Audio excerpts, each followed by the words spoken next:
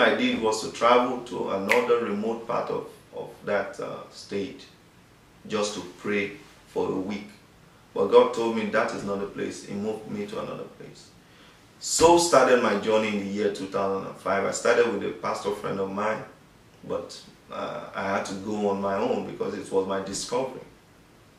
And I prayed and fasted for that year 2005. I fasted and prayed for, altogether, it was about 9 months of the whole year. When I first started, my wife was afraid because I wasn't eating. I was going without food for 2 days, 3 days, and all like that. My wife was afraid that. But the wisdom of God started coming with me, and I was able to balance it up. And I fasted for almost 9 months of that year. On the 11th month of the year 2005, there is some group of people that usually come to pray with me in my house, besides the prayers and fasting that I do all over the place.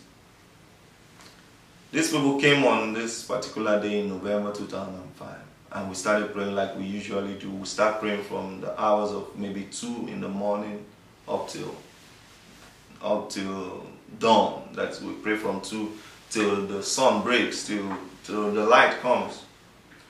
So we started praying that day, and as I knelt down that day, I still had that problem, but I still had this problem of addiction. But because I was fasting and praying almost throughout that year, I wasn't really able to, do any of those things. But I know the desire, the thing was still in me, the flesh was still in me. That if not for this prayer and fasting I'm doing, I would have, gone back to it one way or the other. I knelt down that day, and as I knelt down, I was praying in the Spirit. As I was praying in the Spirit, light was released from heaven. This light hit my spirit, and that was it. It was days later, I saw the light in my spirit. It was days later the Lord now started explaining to me that I have set you free, and I've given you the key to set others free. I received that vision, and that was the ministry to America. And God started preparing me from the year 2005 up to this point. And the Lord said, this is the time. Just like it was in the 11th month I received that word and ministry. The Lord said, on this 11th year of the new millennium, go and release this word. So this is my story of my journey into, through, and out of pornography. So that is my story, and I'm going to start with the revelation right now. The revelation goes like this. In Romans chapter 5 verse 20, Romans chapter 5 verse 20 says, moreover the law entered, that the offense might abound. But where sin abounded, grace did much more abound. Listen to me, there is no amount of sin you have committed. The grace of God goes beyond it. In the world today, men are doing different kind of evil. But the grace of God goes beyond the evil of men to save men. You cannot go too far from God that God cannot reach out to pick you up. The grace is there. Then in Matthew chapter 11, verse 11, it says, verily I say unto you, among them that are born of women, there are not risen a greater than John the Baptist, notwithstanding he that is least in the kingdom of heaven is greater than he. We are in the new dispensation, the dispensation of grace, where the blood of Jesus Christ has been shed. It's a new beginning for man. God said in the Old Testament, prophesying about what is happening today, I will give them a heart. I will give them a new heart. I will take away the stony heart and give them a heart of flesh. And he said, no man will tell his neighbor, seek ye the Lord. But he said, from the least to the greatest, they shall know me.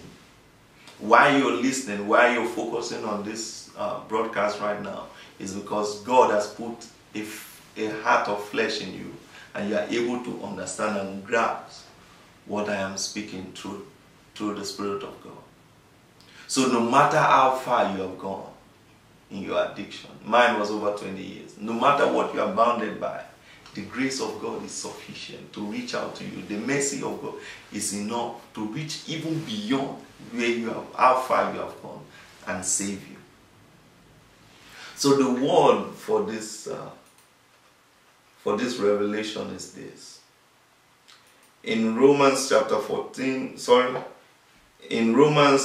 7 verse 25, Apostle Paul said, I thank God through Jesus our Lord. So then, with the mind, I myself serve the law of God, but with the flesh, the law of sin. I'm going to explain this to you quickly. Man is in three parts. Man is spirit, soul, and body. Spirit, soul, and body. Remember in Genesis I talked about how the connection between God and man was broken. After Jesus died on the cross and you and I gave our hearts to the Lord, the connection, there was a reconnection of our spirit. There was a reconnection of, what did I say? Of our spirit.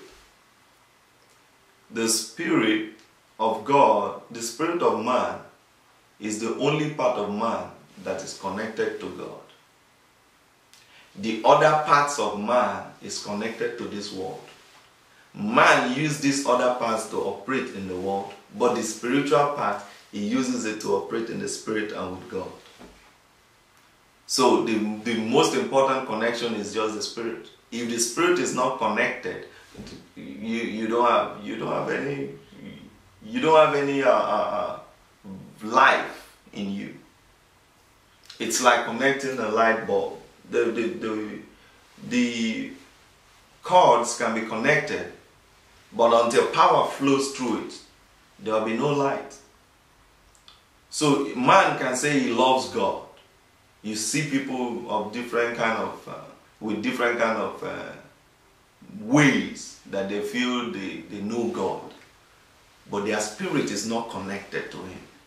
When you are not connected to God in the spirit, then your flesh, your soul, and your body will only do things that appears to be godly, that appears like you know God.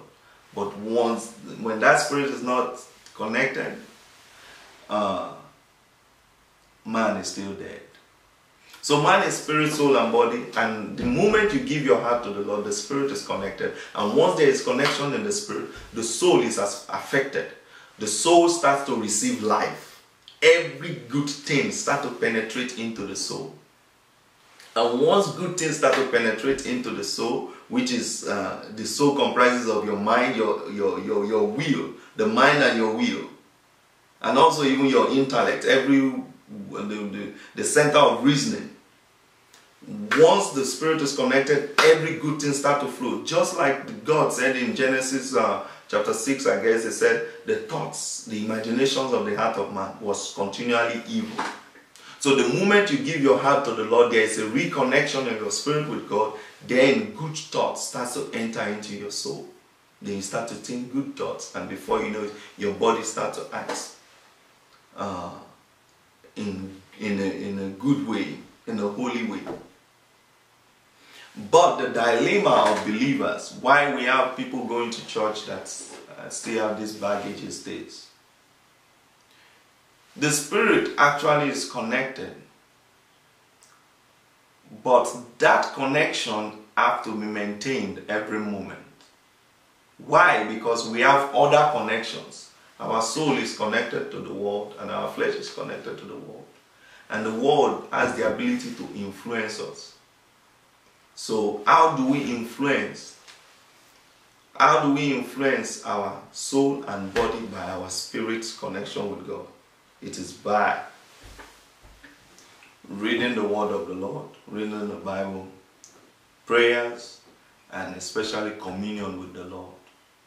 You have to always go into the Spirit. Remember in the book of Genesis, the Bible says, and the Lord came in the cool of the day, trying to have fellowship with Adam. So that fellowship must be ongoing, because we are on this earth and the world already is evil. The world already is corrupted. So how can you live in this world successfully without a connection that is maintained and ongoing? And how do you maintain a connection with God without prayers and knowing His will through His word? Most believers today, why their spirit is not influencing their soul and their bodies, because they are not in connection with God.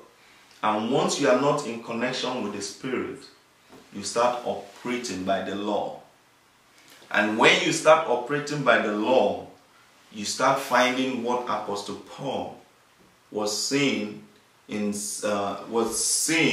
Romans chapter 7 verse 1 through up to 25. He said the law is good, but because the law said I should not covet, lust started coming out in me. As at that time, Apostle Paul was like a carnal Christian. He wasn't. He was connected in the Spirit, but he allowed the things of the environment, the things of the world, to affect him. That is, the influence of the world was greater than the influence of the Spirit of God. So once you operate, or you are influenced by the things of this world, that is operating by the law. And the Bible says anyone that breaks just one part of the law, he has broken every part of the law. But when you connect with the Spirit of God by communion, by studying the Word of God, you live by the law of grace, which is above the law, which is above the law. You operate by grace and not by law. So what did Apostle Paul find? Jesus, when he died on the cross, I said in the beginning of these videos, I said we are bringing back the cross of Jesus Christ to the center stage in these last days. We are bringing back the finished work of Jesus Christ to the center stage in these last days. The first video on the topic, that is Freedom Seminar, the first video on Freedom Seminar talked about the finished work of Jesus Christ. Jesus Christ finished this work on the cross, on how we can rid of our flesh. And we are bringing the cross of Jesus Christ to the center stage in these last days. Like I said in that video, I said, Jesus said, as Moses lifted up the serpent in the wilderness, so must the Son of Man be lifted up. And if I be lifted up, I will draw all men to myself. This ministry is going to lift up the cross of Jesus Christ. It's going to lift up Jesus Christ and His finished work for men to see that Jesus is the answer to the problem. Whatever you are addicted to, whatever you are struggling with, Jesus is the answer. And I'm going to open the seal of what He did at the cross for you to get the benefits of the cross, of the finished work of Jesus and the cross. So in 1 Corinthians